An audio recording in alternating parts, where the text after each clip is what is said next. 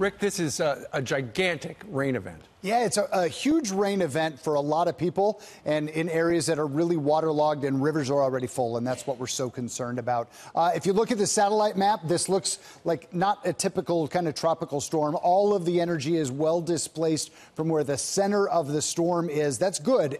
If that gets consolidated into one spot, that's when you see a storm strengthen rapidly. I don't think we're looking at that chance at all. However, it is moving over really warm water. This water is kind of at peak summer temperature, and we're just here in July.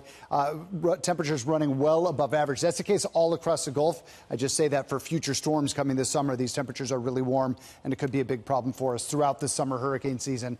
We do have hurricane warnings all along the coast. Now, it's very close, the center of it to the coastline. Might meander a little bit offshore, and it's a slow-moving storm. Because it's such a slow-moving storm, that's why we think we'll see those rainfall totals pile up so much. We're also going to see a storm surge with this, 3 to 6 feet in the highest points. That's not a lot of storm surge. It becomes problematic because of the rain that we've had over the last 6 months and the river levels where we are right now. And we are going to see a lot of rain. Some spots, 10 to 20 inches of rain. Where you see that red, I just want to point out much of the state of Mississippi talking about 5+ inches of rain. That's going to cause a lot of inland flooding very well away from where the center of the storm comes on shore. One of the other models we look at, there's kind of two basic ones, or two most reliable ones, both of them showing Mississippi and western parts of Alabama possibly also getting a lot of rain. So far from the center of the storm, people need to be watching this and having plans. What do you do if that flooding comes in and the rivers rise in your area, especially if you know that you're a river